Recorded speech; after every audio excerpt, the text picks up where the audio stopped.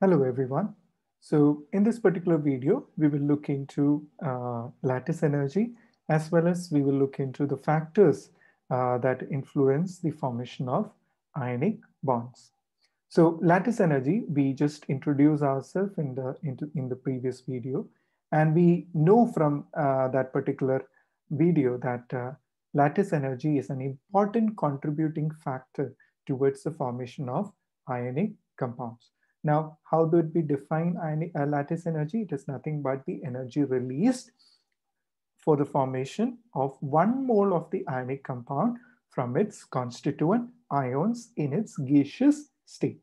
Okay, so that is a very simple and straightforward definition for the lattice energy. Now, the question is how you are going to measure this lattice energy. Now, lattice energy is usually represented by a symbol U. Okay, uh, it can be, it cannot be directly measured experimentally. Okay, it's usually measured indirectly from a experimental fact. Okay, before going into there, let me talk about the theoretical value of the lattice energy. So you can theoretically calculate the lattice energy using this particular equation called the Bond-Landé equation. Now this equation is nothing but U equals minus N naught A Z plus Z minus E squared upon R naught multiplied by 1 minus 1 upon N. Now N naught is nothing but the Avogadro constant because we are talking about formation of 1 mole of a ionic compound. So that's why we brought in this concept of N naught. And then this A is nothing but Madeline's constant, which actually is a is coming into this equation, which talks about the three-dimensional arrangement of ions in a crystal structure. Okay, and then Z and Z plus are basically the charges on the positive and the negative ion. R naught represent the uh, interatomic the distance between the opposite ions, and N represent the is called the bond exponent. This again is coming from the nature of ions that are leading to the formation of an ionic compound.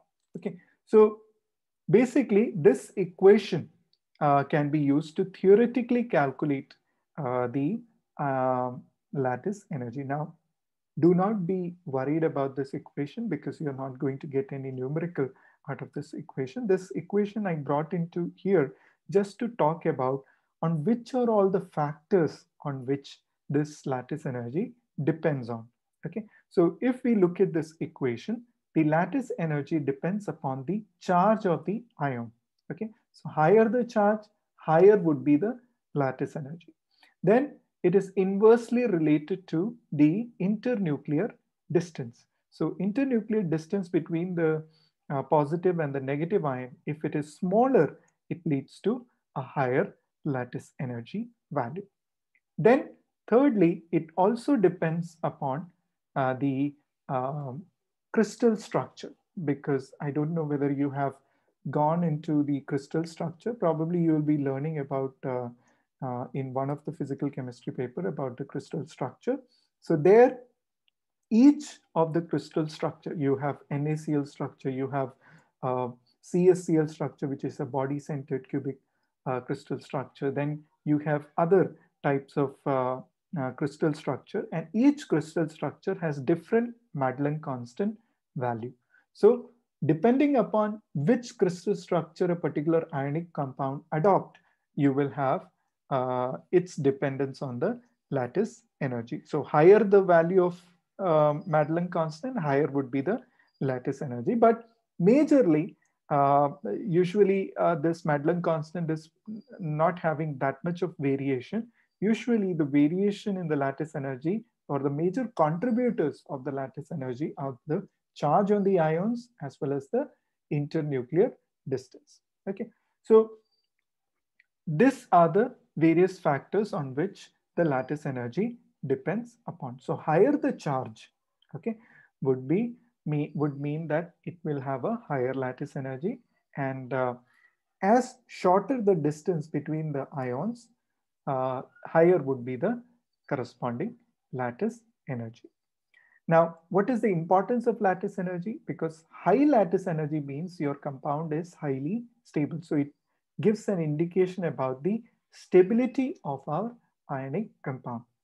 Now, another utility of lattice energy is it gives us an indication about the solubility of the ionic solid. So that means if suppose your lattice energy is very high, then those ionic solids would be less soluble in the solvents like water or any other solvents which have high dielectric constant. Okay, in such solvents, the solubility depends upon the lattice energy. Now, for just example sake, let me tell you. Suppose we talk about the solubility of alkaline earth metal and alkali metal, you will find that alkali metals are more soluble than the alkaline earth metals. That is because the alkaline earth metals have a higher lattice energy than the alkali metal.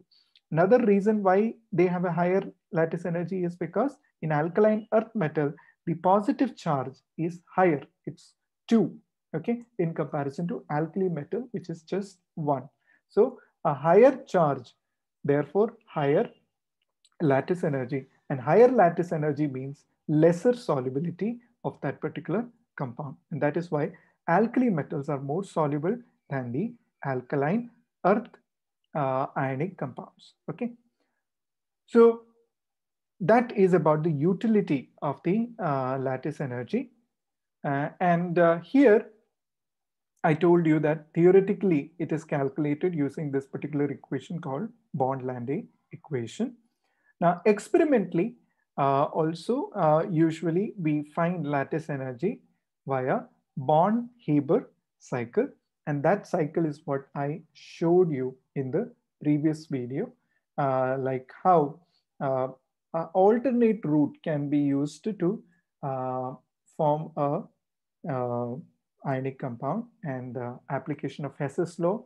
And I showed you how those delta H is related to other steps in the formation of ionic compounds. And from that equation, you can calculate the delta U value to find the lattice energy. Okay, so that is how using Born-Haber cycle, we can determine experimentally the lattice energy. Though you do not have much of Born-Haber cycle in your syllabus, but just remember the Born-Haber cycle that I discussed in the previous video. Go through that video again and understand those equation and the relationship. And if you have any doubts, please come up, please ask me in the live session. Now let us quickly go into the factors that influence the ionic bonds. So what are all the factors that influence an ionic bond? One of the factors is ionization energy. So lower the ionization energy, more quickly the ionic compounds would be formed. So that is why the periodic tables that are on the left, elements that are on the left side of the periodic table, they have a very low ionization energy. And that is why those elements are able to feasibly form a ionic compound. Then another contributing factor is the electron affinity. Now, electron affinity basically means when an atom accepts an electron, the energy released in the process is termed as the electron affinity. So electron affinity would be higher for those elements which are on the right side of the periodic table. And that's why halogen, they have a more good tendency to form ionic compounds. Okay, so ionization energy, lower the ionization energy, highly feasible the formation of ionic compounds. Higher the electron affinity, highly feasible is the formation of ionic compounds. So lower value of ionization energy, higher value of electron affinity. Now, another third contributing factor is lattice energy. A high lattice energy will always favor the formation of ionic compounds. And that is what we saw through the discussion of the lattice energy, that in ionic compounds, the major contributing factor is the lattice energy. Higher the lattice energy, higher the stability, higher the feasibility of formation of ionic compounds, and also the stability of the ionic compounds can be decided on the basis of lattice energy, and also the solubility of the ionic compounds in solvents with high dielectric constant can be decided on the basis of lattice energy. So I hope with this particular short description, we have understood briefly what do you mean by ionic compound, what are all the factors that influence the ionic compound, and about the lattice energy and about the Born-Haber cycle. So any doubts, you can come up to me and ask your doubts, and I'll be happy to answer all your queries. So thank you very much for your attention. So let us, in the next video, I'll be talking about I'll start with the covalent bonding. Thank you very much for your attention.